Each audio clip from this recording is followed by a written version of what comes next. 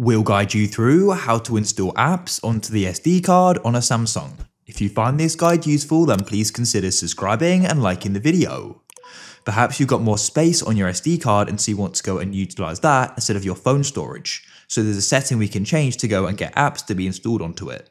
To do this, we need to go and open up our settings just like so. In settings, scroll right down to the bottom and you need to go and tap on About Phone like so.